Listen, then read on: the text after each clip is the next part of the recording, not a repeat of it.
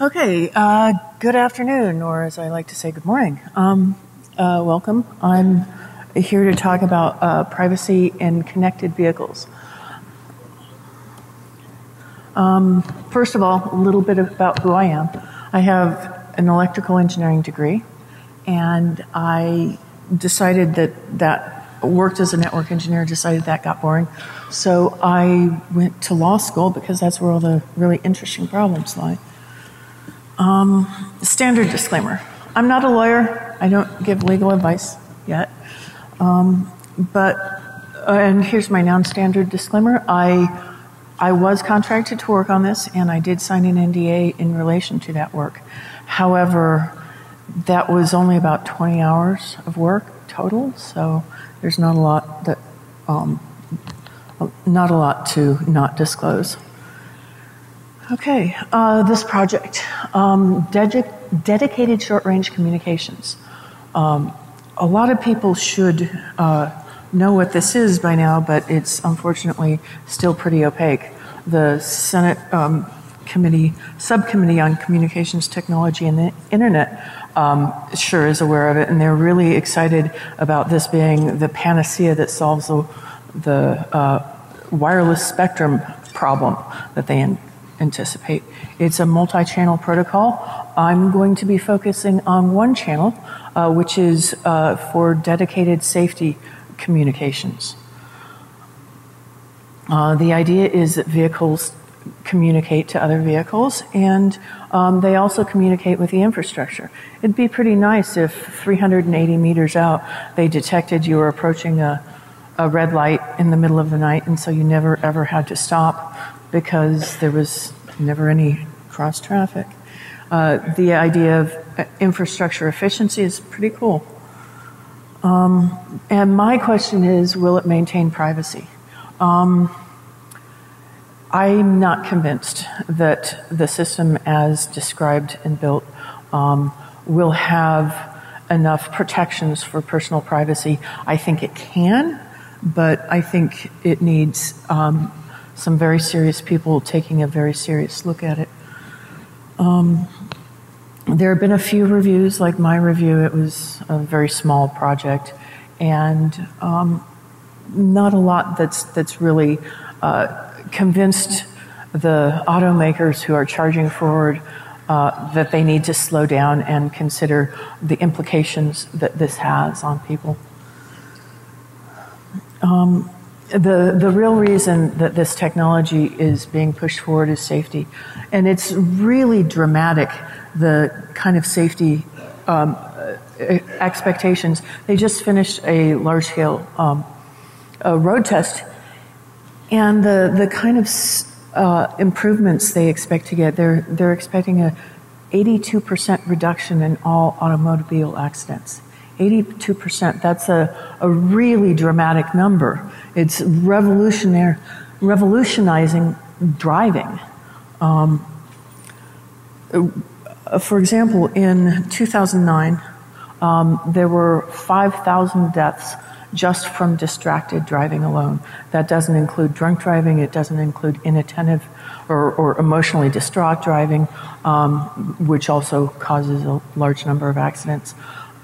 5,000 deaths in 2009 that were totally preventable. The system would completely eliminate that type of, or virtually eliminate that type of accident. There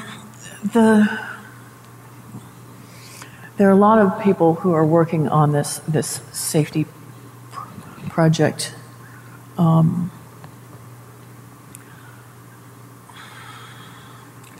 As I mentioned before, there's a totally non-trivial effect on death. 25% of vehicle deaths each year can be prevented even without this system. With this system, we're going beyond. We're talking about blind corners, dense fog, heavy rain,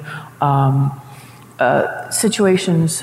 The National Institute, or the NTSB, National Transportation Safety Board, the wonderful people who brought us TSA, they have recently called for a mandate because of 2 school bus accidents in the last month. The buses were, one of them, the bus driver was at fault. He was on medication and he wasn't reacting as he should, and he ran a red light, and the bus got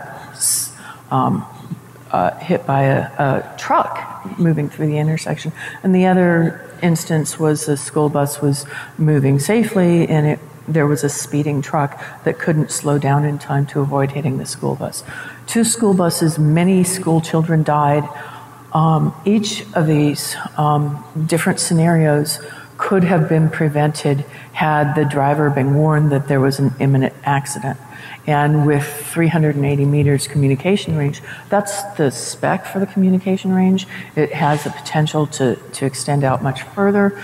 So that's a lot of warning, and that's a lot of ability to respond in an accident. And then the next question that comes up, is this going to really happen? And the answer is, yeah, it's already out there.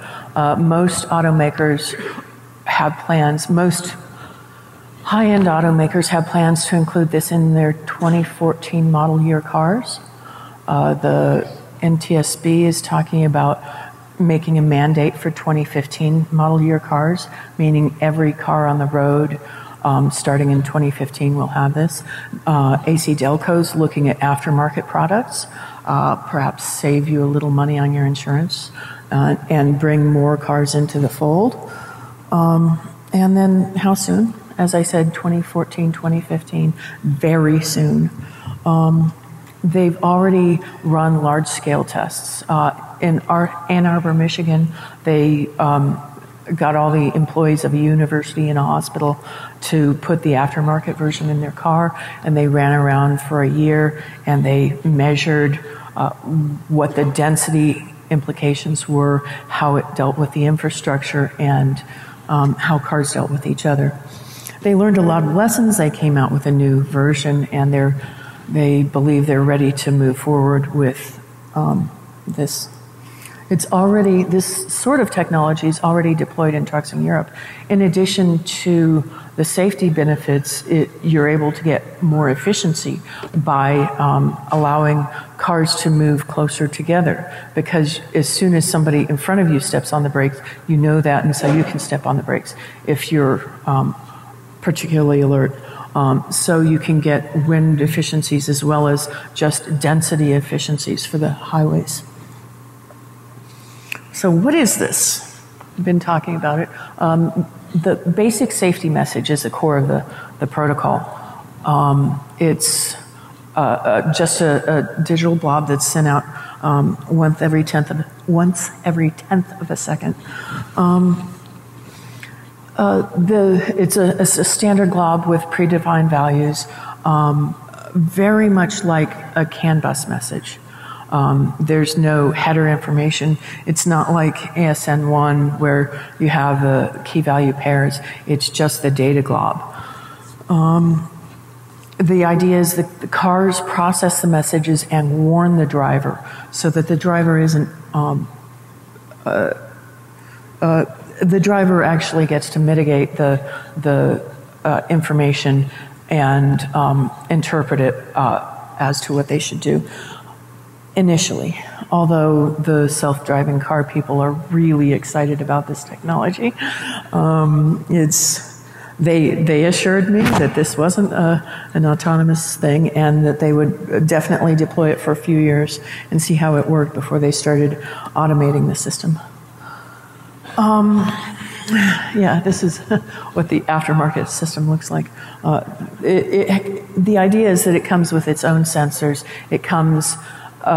It was told to me that it would be a self-contained system, that there would be no existing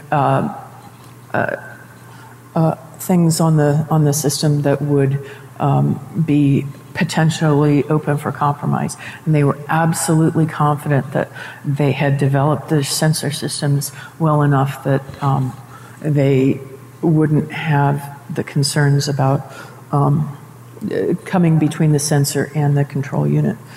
I'm not sure that's necessarily true, but they feel that by moving away from the CAN bus architecture and into this, quote, sealed system, they can avoid a lot of the vulnerabilities that exist now.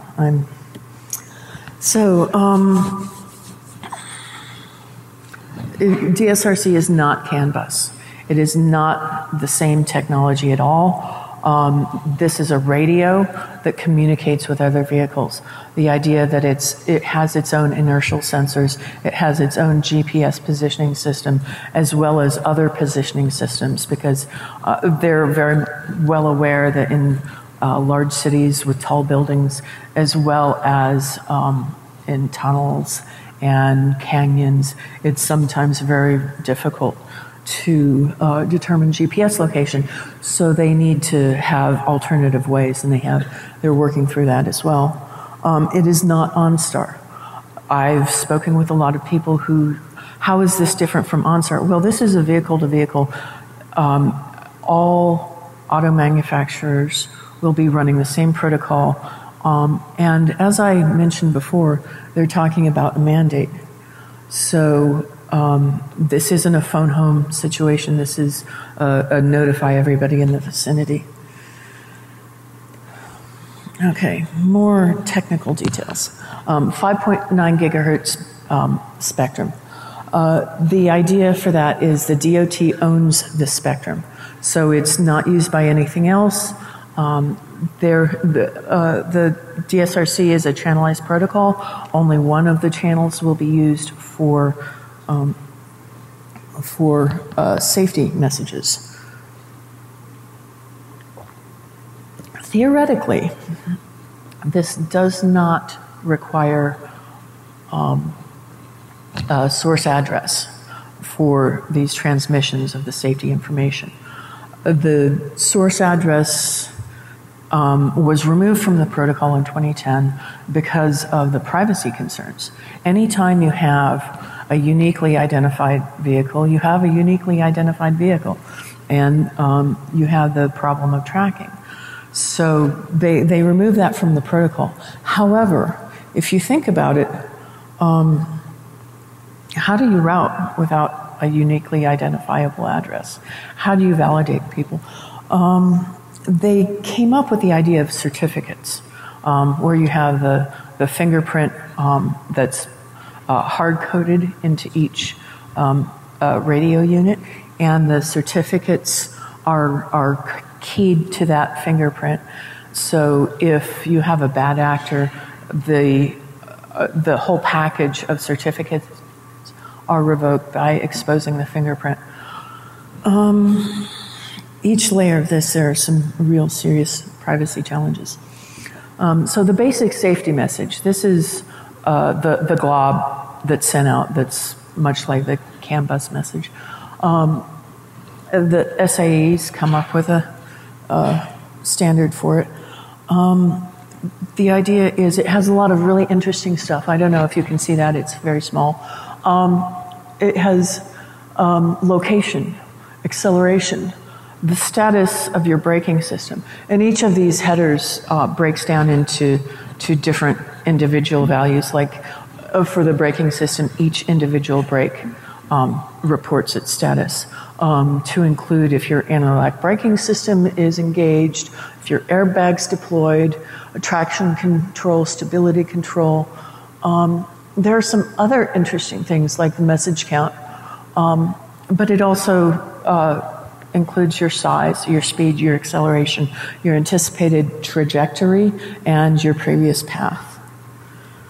In order for this to become effective, you need to have density, because the benefit in a collision avoidance is not from your unit transmitting anything, it's from the unit that you'd potentially hit transmitting their data. So you would need the more units, the more vehicles on the road that have this, the safer the road is. So the other side of the coin is confidence. If you don't believe that the messages you're getting in are accurate, then you'll ignore it. With the and this is where hackers come in. I was thinking about. I'll get onto that later.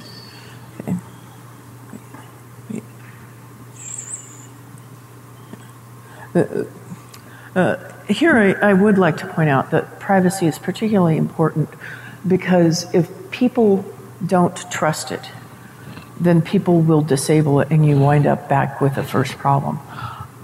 If I don't feel like it's keeping my information private, then I'm going to be disabling it if I can't go anywhere without everybody being able to track me. So in order to attack the validity problem, they cryptographically signed all the certificates. And these certificates are issued by a central authority. I think that should be raising some alarm bells with some of you. The question is, who is that authority? There's been discussions, each automaker is its own authority. There's a government authority that issues certificates, really. There's public-private partnerships, all sorts of things. And then the revocation, and they plan on using a blacklist system. The internet tried that, I think. The idea is that the system, however, should invalidate itself if its censor checks fail. It shouldn't be transmitting bad information if its internal checks are not working. They believe that they have a lot of information available for censor validations, but if they can't even control their own drones, then who knows how that can go. So certificates. The idea is that they're limited time use so that you can't be tracked by a unique identifier, because as soon as you use a certificate for a little while, then it's as easy to track you by that certificate as it would be by any other unique identifier. The idea is that they're refreshed. I've had discussions with people who are working on these radios. How big should we make our memory to store these certificates? And they were thinking on the order of 3 years. And it occurred to me, 3 years to renew your certificates. Oh, and by the way, you have to report the bad actors when you renew your certificates. So if you're only reporting bad actors every 3 years, and then you get the report back the next 3 years when you update this, it becomes pretty clear that that's kind of a bad idea. So privacy, here we go. Starting with the MAC layer, starting at the very bottom, the idea is that there's a changeable source or no source address in the protocol. This has been debated in the past, whether it does or doesn't have that source. Really, it'll come down to the implementation, because anybody who's worked with closely with protocols understands that nobody implements a protocol perfectly. And so if the leading implementation winds up demanding a source address, then everybody has to use source addresses. And this is a first to market problem rather than a market penetration problem, because the first to market sets the standard. I'm thinking of Hayes-compatible modems. I know I used a lot of Hayes-compatible modems, but I never used a Hayes modem. So the idea that we have no source address means that any traffic to these devices would be unroutable.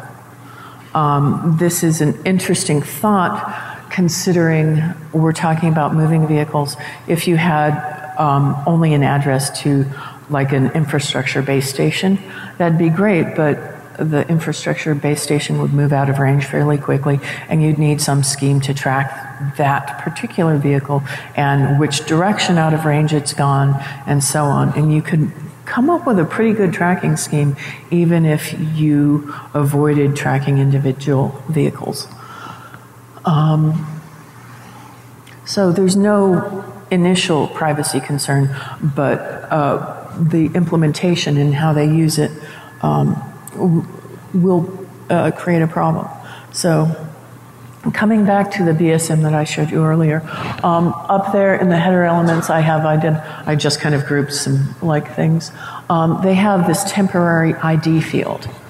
It is a specific field in the basic safety message itself. Temporary, that sounds pretty good. It's not a persistent identifier, but depending on the application and implementation, it could be. Everybody's idea of temporary is somewhat different. My idea of temporary is no longer than 5 minutes plus or minus 3, so I don't think everybody is on the same page. So certificates. They try to address the identity validity conflict. You want to trust somebody, but they don't want you to know who they are. And it's something in InfoSec you deal with all the time, struggling between the authenticated user and the anonymous user. If we have constantly changing certificates with unsteady shift, then that could help. But once again, it depends on the implementation. But the biggest issue is the issuing authority.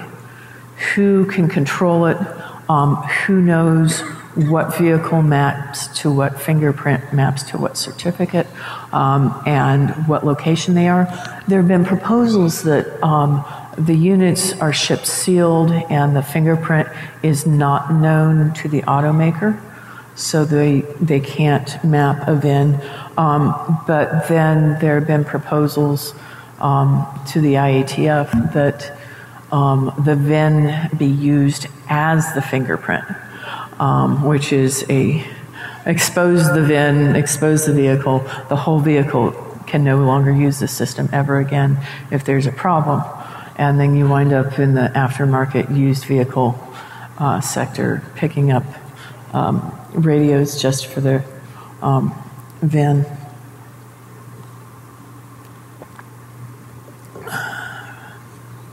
So the fingerprint, no correspondence. I think I've covered all this. So the delivery is the next challenge that I saw. How to get the certificates to the vehicle is, we don't currently have any mechanism to communicate with that doesn't authenticate or uniquely identify both ends of the conversation. And most include some trackable method, like there have been, I think cellular is the leading contender right now for certificate delivery, wireless, or even using DSRC in-band. And that just really hurts my head to think that in-band certificate delivery could happen. There's just so many opportunities that can fail. So more worrisome noise is going on with this. I mentioned that the safety was only one channel on many channels of the DSRC spectrum. The other channels, there's a lot of applications. They're talking about mesh networking routing, which would be fun. Sharing MP3s with with the other cars on the highway is the big joke about that. But the advertising is one that particularly gets me, because that's not only a concern for people who bought a car and don't expect to be pummeled with advertising all the time, but also I imagine, discussed different ways that advertising can be used as malware delivery. So What concerns me the most is this last one, and I'm giving a talk tomorrow on data brokers, but data brokers using this fixed infrastructure, giving it to you for free so they can collect all the data on, maybe they're not collecting data on specific cars, but which model cars go to which malls, which neighborhoods drive which types of cars. There's a lot of rich information for data brokers in this system that cannot be overlooked.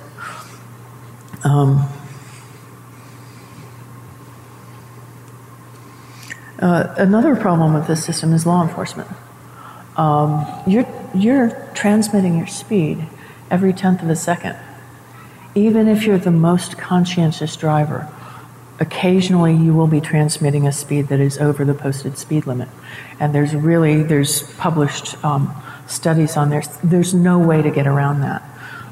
Downhill crosswinds, suddenly shifting wind directions can push you over the speed limit.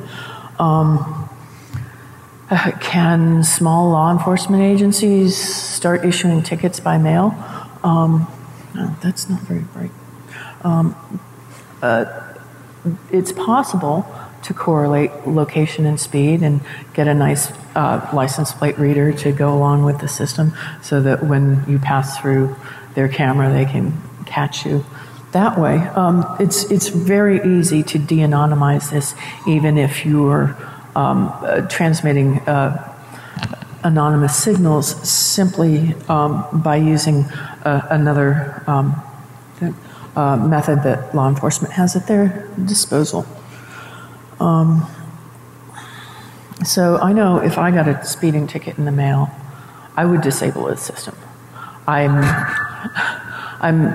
neither the most nor the least conscientious driver, but I don't want to expose myself to that specific vulnerability and that expense.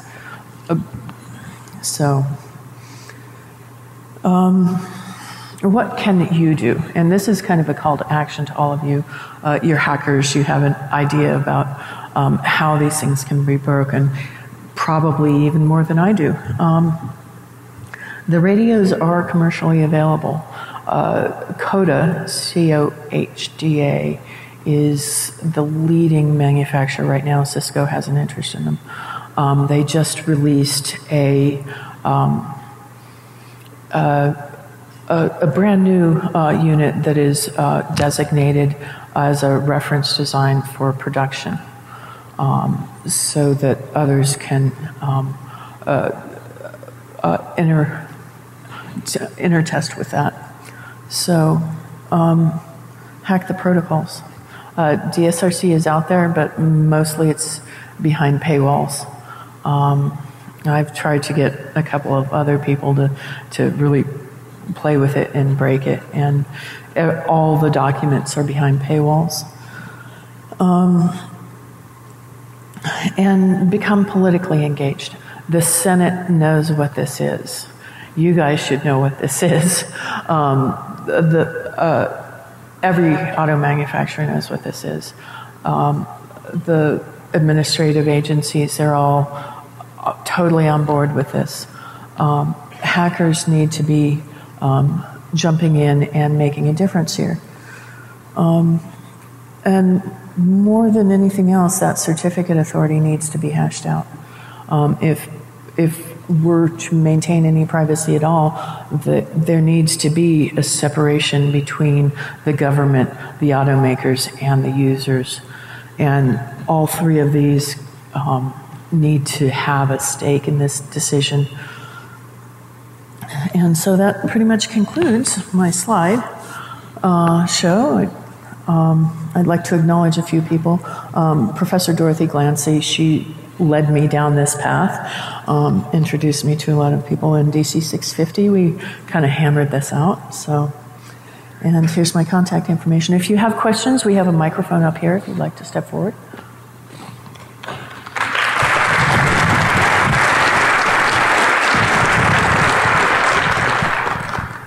How about the problem of false warnings, and what would be the per vehicle cost of these new systems, and how robust and the cost of maintenance of the system. Does it break every 30 days?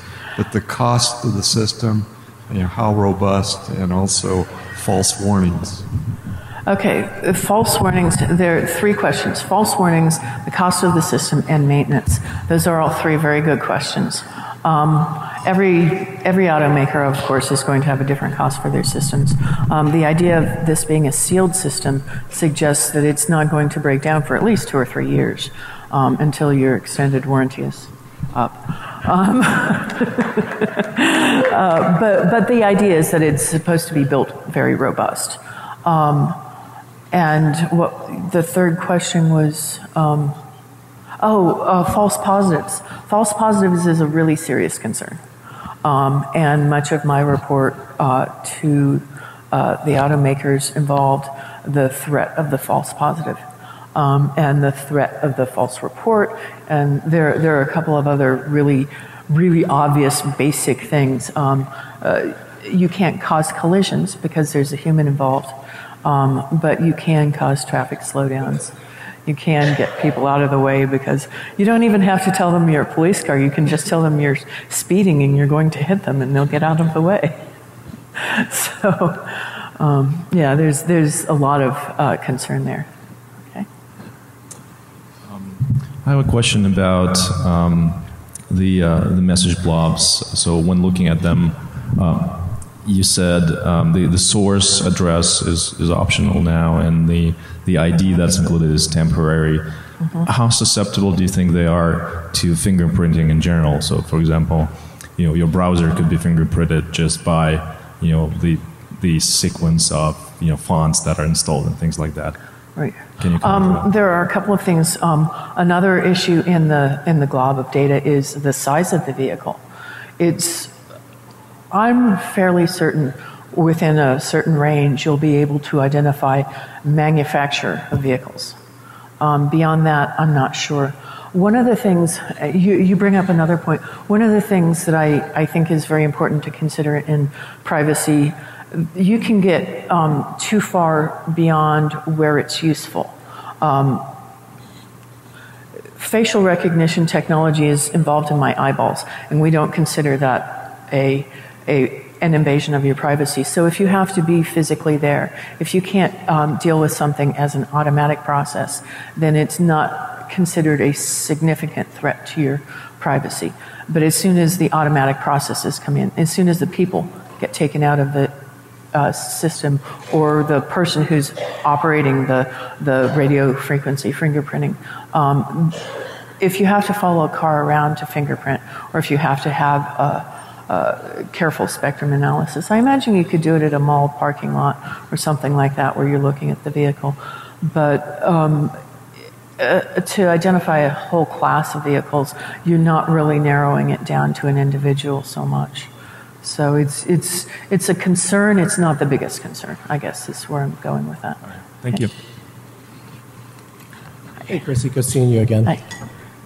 Thank you for bringing this up to this particular community. I work for one of the agencies involved. Yes. So there's a number of us trying to address some of the problems that you brought up. Could you lower the microphone? It's a little hard to hear. How's that? Yeah. Okay. So some of us have been looking at some of the problems you brought up, and I'm glad you're bringing to this attention of this group. If you don't mind, what I want to do is to let the group know about some of the data sets that we're making available from the Ann Arbor test. Okay. Well, you might as well mention your TLA. There's a web address. I'm going to repeat this twice. Okay. It's www.its-rde.net. One more time. www.its-rde.net. That is the research data exchange that Rita has set up for the Ann Arbor testbed. All of the basic safety message that Christie talked about are available from that, and we'd like to put up an informal challenge. We're a government agency, and we're in the sequester right now, so we can't put any cash behind us. I'm sorry, guys. But we would like to challenge the community to take a look at that data set and see if they're able to use that data set to identify any of the drivers without using social engineering. Right. Okay, just from the data set itself. We think we have a good design, but you know what? We're still in the prototype stage. We'll like as many holes punched into this as technically possible now, so we can fix those. Right. Thank you again, Christie. Right. And he brings up a very important point. The more we can hack on this right now, the better chance we have of not seeing faulty units get installed in vehicles, because they're ready to roll. And we need to stop them if they're breaking things. Okay. Do you know how they plan on switching the fingerprints? Or switching the certificate. So I imagine a couple of problems with that. Okay. So if you switch it while you're driving, then you have that path history that would probably stay the same across different certificates, so then you could correlate them together. If you only do that for a single run of the car, then you know where they start and where they end, and so you could probably identify them that way. So it seems pretty challenging to do that. Yeah, my recommendations were based on the average trip length. And so you want a certificate that lasts no longer than half your average trip length. And there's a lot of discussion about when you start transmitting, if you want to do it like at the point where the power door locks engage. So you don't know exactly quite where they started, but you do get that information as soon as it's necessary. So there's a lot of thought that's going into at what points. Like my recommendation also was not to have fixed periods, but rather have a plus or minus and have a little randomness in there so that they can't set up listening stations to track you as you leave their store.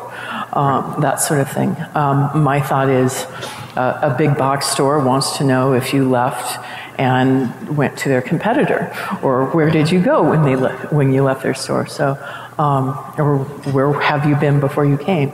So, yeah, the idea that having a flexible length and a minimum of half the average trip size, or maximum. So, Great, thanks.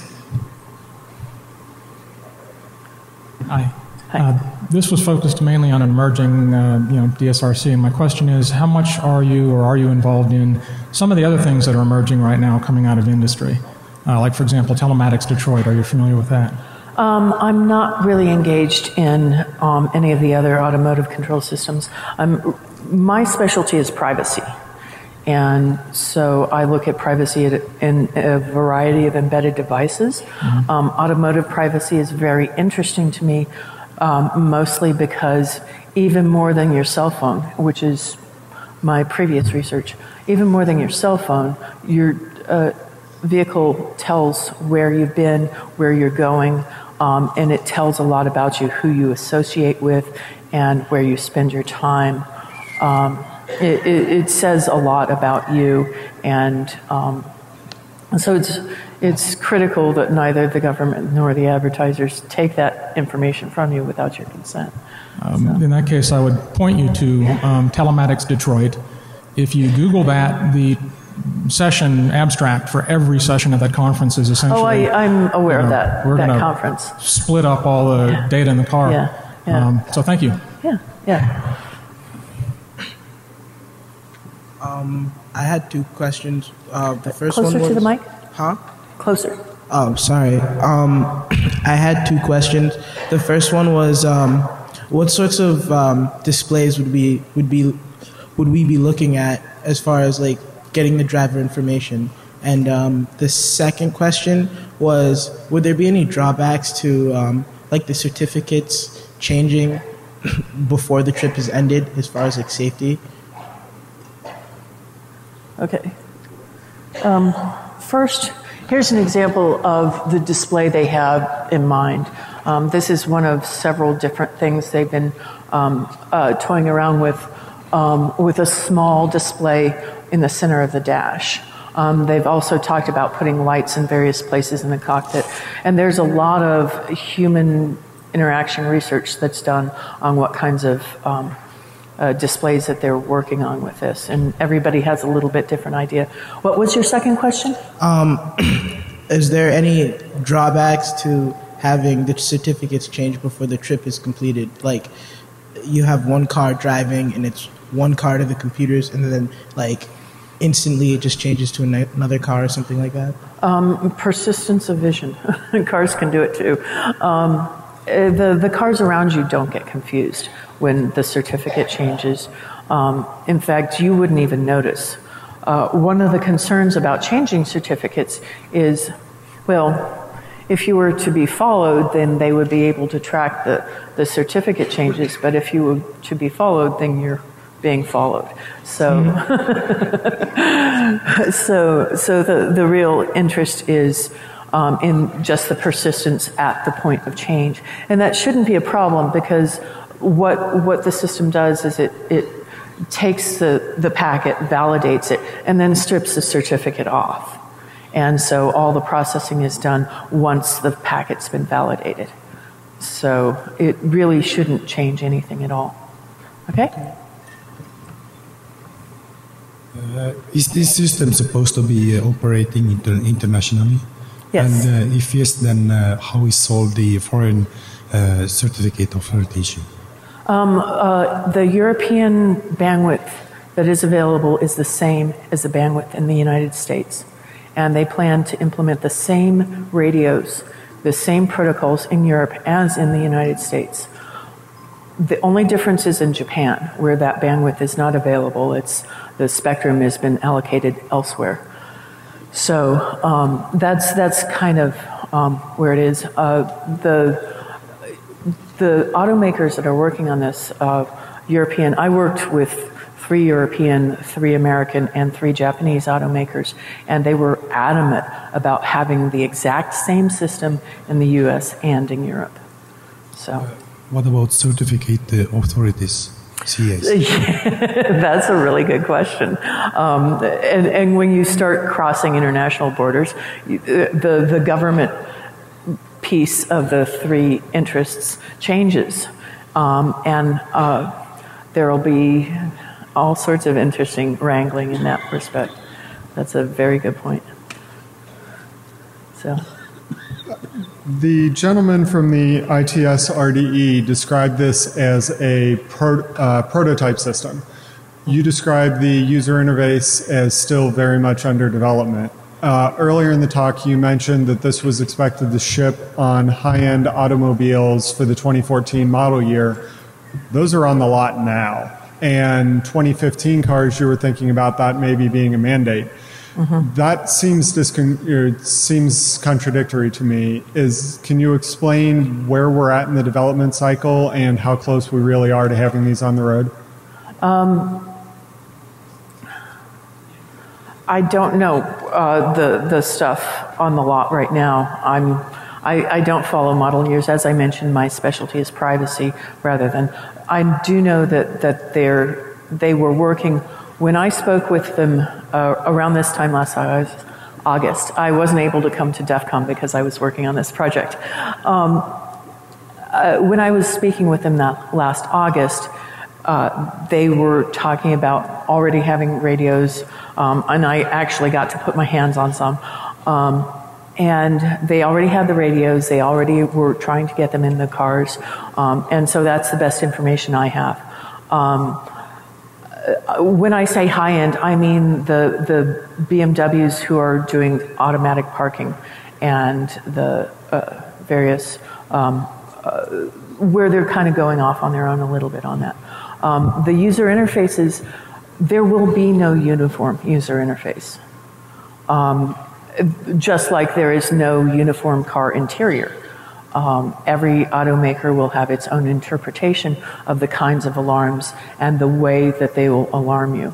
So that seems really scary to me. I mean, if I'm used to use your example, a BMW, and then I go and rent a Cadillac and the system's different, I'm not used to the warning systems. I'm sure lawyers would love to argue liability over that.